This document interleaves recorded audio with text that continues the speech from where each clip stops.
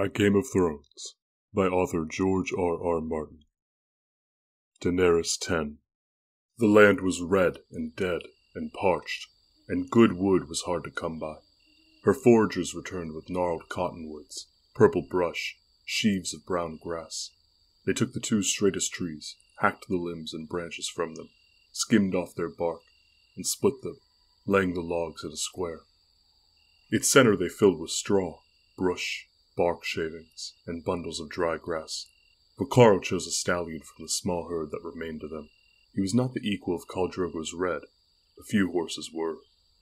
In the center of the square, Aggo fed him with a withered apple and dropped him in an instant with an axe blow between the eyes. Bound hand and foot, Mirri Maz-Dur watched from the dust with disquiet in her black eyes. "It is not enough to kill a horse," she told Dany. "By itself the blood is nothing. You don't have the words to make a spell, nor the wisdom to find them. Do you think blood magic is a game for children?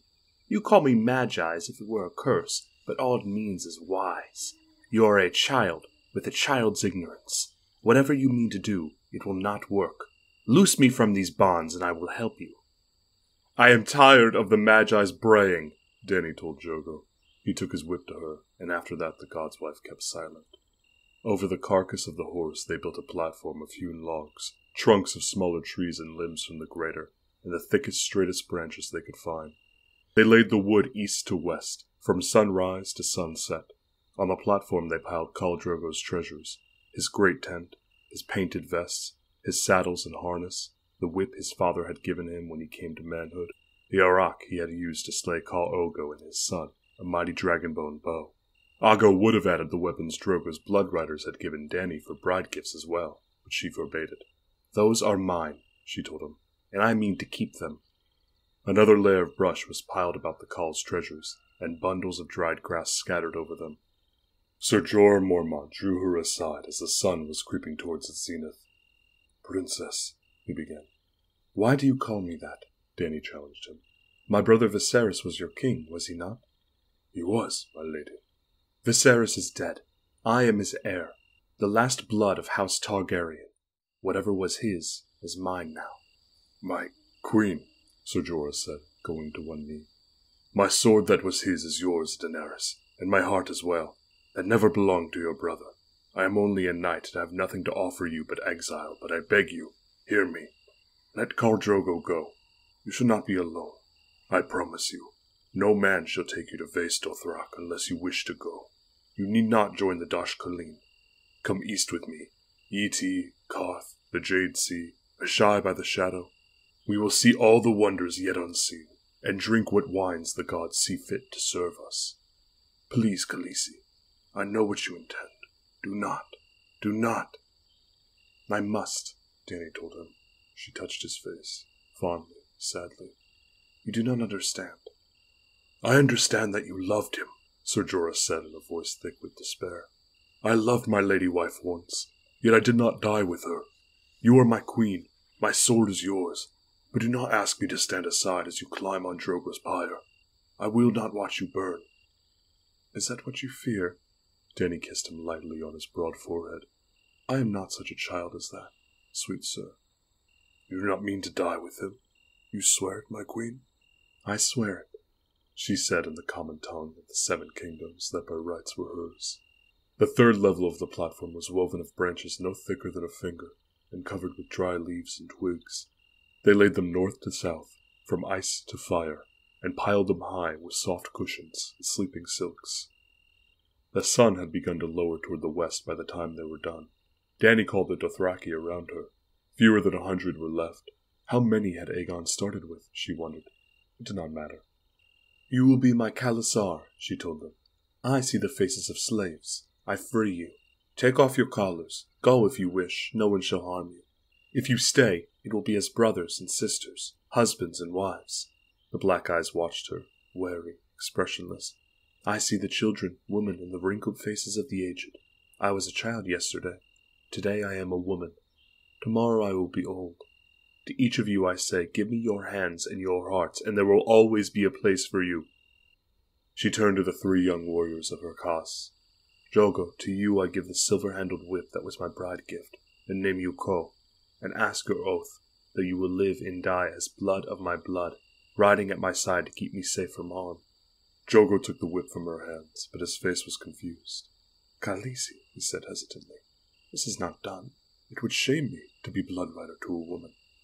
Ago, Dany called, paying no heed to Drogo's words. If I look back, I am lost. To you I give the dragon-bone bow that was my bride gift. It was double-curved, shiny black and exquisite, taller than she was. I name you Ko, and ask your oath that you should live and die as blood of my blood, riding at my side to keep me safe from harm. Ago accepted the bow with lowered eyes.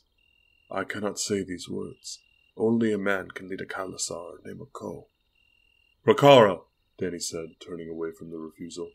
You shall have the great rock that was my bride gift, with hilt and blade chased in gold, and you too I name my Ko, and ask that you live and die as blood of my blood, riding at my side to keep me safe from harm. You are Khaleesi, Rakara said, taking the Arak. I shall ride at your side to Vaes Dothrak beneath the Mother of Mountain, and keep you safe from harm until you take your place with the crones of the Dosh Khaleen. No more can I promise. She nodded, as calmly as if she had not heard his answer, and turned to the last of her champions.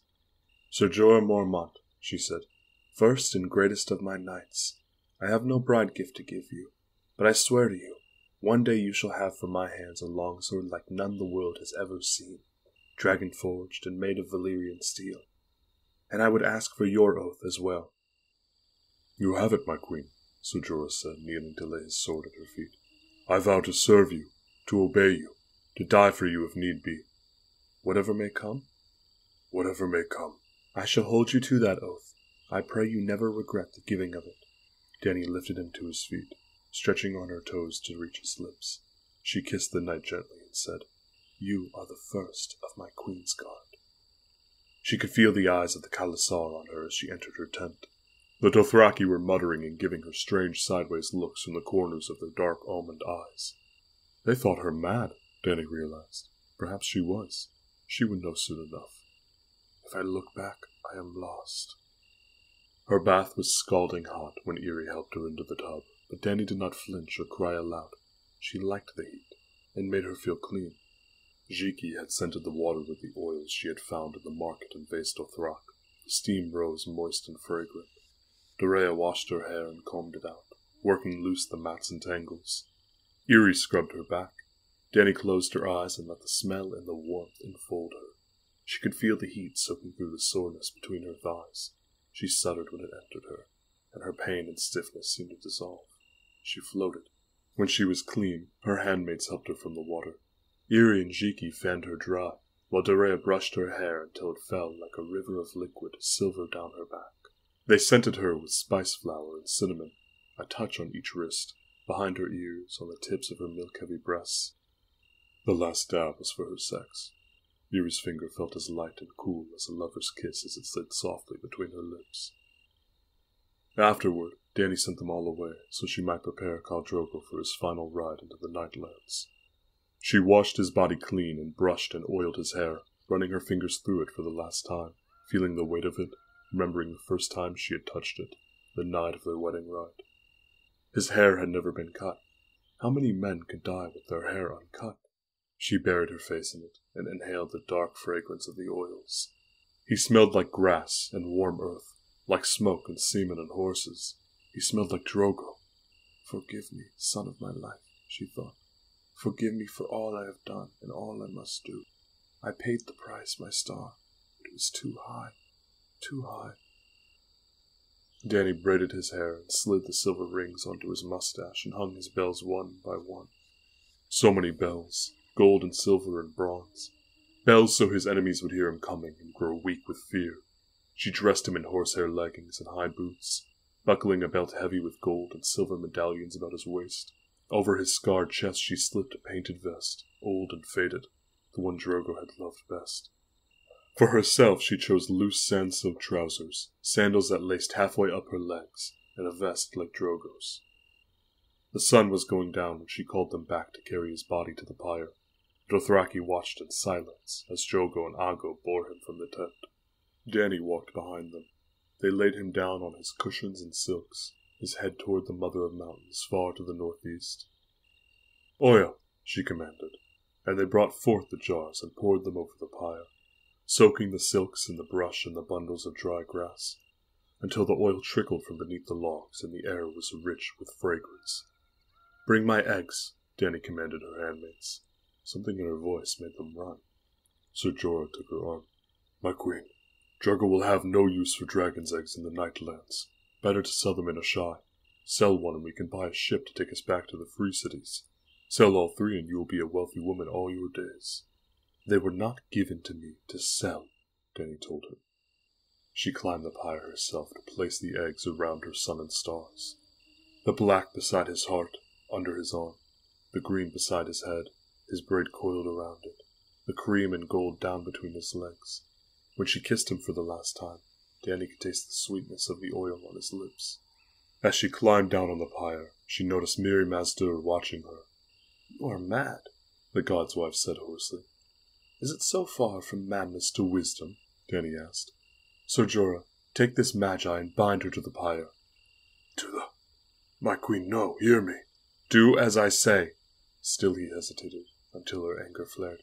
"You swore to obey me, whatever might come. Rokara, help him."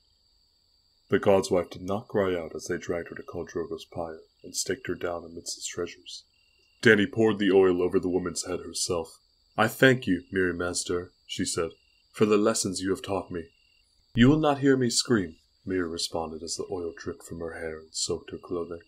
"I will," Dany said, "but it is not your screams I want, only your life. I remember what you told me. Only death can pay for life." Mirri Maz Dur opened her mouth, but made no reply. As she stepped away, Dany saw that the contempt was gone from the Magi's flat black eyes. In its place was something that might have been fear. Then there was nothing to be done but watch the sun and look for the first star. When a horse lord dies, his horse is slain with him, so he might ride proud into the Nightlands. The bodies are burned beneath the open sky, and the Khal rises on his fiery steed to take his place among the stars. The more fiercely the man burned in life, the brighter his star will shine in the darkness. Drogo spied it first. "There," he said in a hushed voice. Dany looked and saw it, low in the east. The first star was a comet, burning red, blood red, fire red, the dragon's tail. She could not have asked for a stronger sign. Dany took the torch from Aggo's hand and thrust it between the logs. The oil took the fire at once, the brush and dried grass a heartbeat later. Tiny flames went darting up the wood like swift red mice, skating over the oil and leaping back from bark to branch to leaf. A rising heat puffed at her face, soft and sudden as a lover's breath, but in seconds it had grown too hot to bear. Dany stepped backward. The wood crackled, louder and louder. Mirri Maz Dur began to sing in a shrill, ululating voice.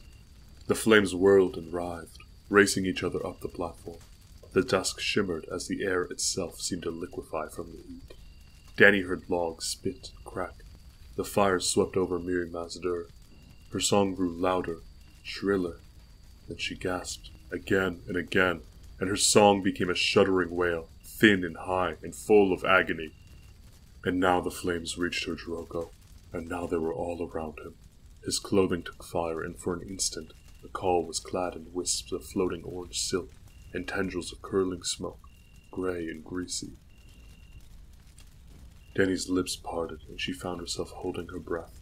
Part of her wanted to go to him, as Ser Jorah had feared, to rush into the flames to beg for his forgiveness and take him inside her one last time, the fire melting the flesh from their bones until they were as one, forever. She could smell the odor of burning flesh, no different than horse flesh roasting in a fire pit. The pyre roared in the deepening dusk like some great beast, drowning out the fainter sound of Mirri Maz Dur's screaming and sending up long tongues of flame to lick at the belly of the night. As the smoke grew thicker, the Dothraki backed away, coughing. Huge orange gouts of fire unfurled their banners in that hellish wind, the logs hissing and cracking, glowing cinders rising on the smoke to float away into the dark like so many newborn fireflies. The heat beat at the air with great red wings, driving the Dothraki back, driving off even Mormont, but Dany stood her ground. She was the blood of the dragon, and the fire was in her. She had sensed the truth of it long ago, Dany thought as she took a step closer to the conflagration, but the brazier had not been hot enough. The flames writhed before her like the woman who had danced at her wedding, whirling and singing and spinning their yellow and orange and crimson veils, fearsome to behold, yet lovely, so lovely, alive with heat. Dany opened her arms to them, her skin flushed and glowing. This is a wedding, too, she thought. Miriam Azdur had fallen silent.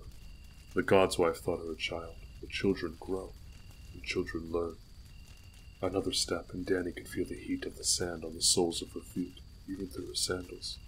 Sweat ran down her thighs and between her breasts and rivulets over her cheeks, where tears had once run.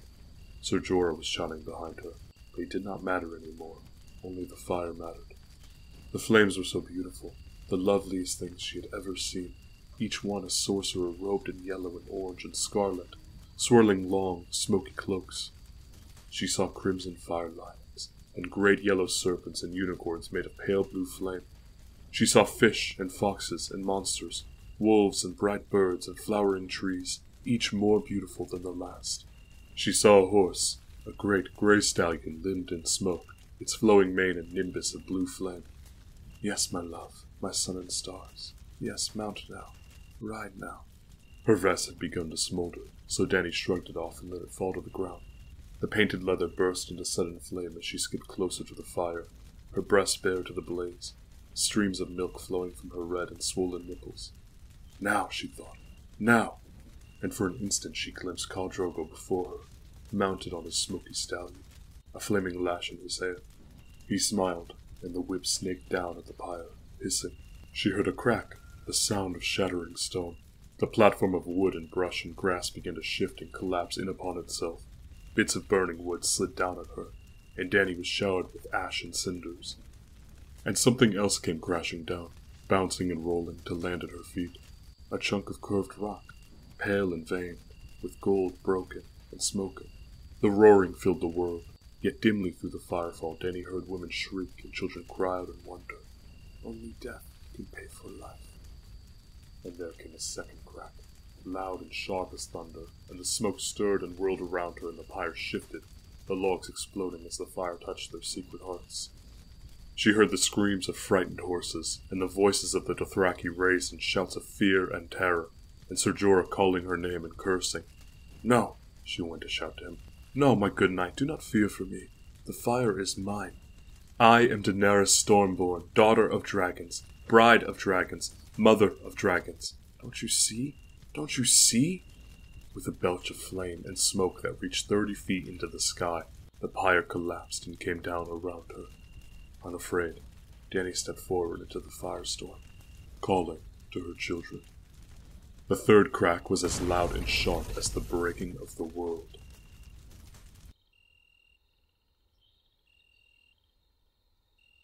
When the fire died at last and the ground became cool enough to walk upon, Ser Jorah Mormont found her amidst the ashes, surrounded by blackened logs and bits of glowing ember and the burnt bones of man and woman and stallion. She was naked, covered with soot, her clothes turned to ash, her beautiful hair all crisped away, and she was unhurt.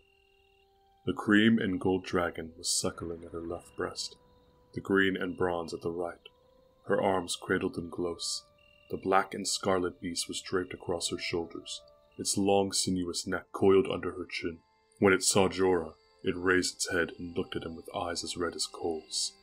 Wordless, the knight fell to his knees. The men of her cost came up behind him. Drogo was the first to lay his arak at her feet. Blood of my blood, he murmured, pushing his face to the smoking earth. Blood of my blood, she heard Aggo echo. Blood of my blood, Rakara shouted. And after them came her handmaids, and then the others, all the Dothraki, men and women and children. And Dany had only to look at their eyes to know that they were hers now. Today and tomorrow and forever. Hers as they had never been Drogo's. As Daenerys Targaryen rose to her feet, her black hissed, pale smoke venting from its mouth and nostrils. The other two pulled away from her breast and added their voices to the call, translucent wings unfolding and stirring the air. And for the first time in hundreds of years, the night came alive with the music of dragons.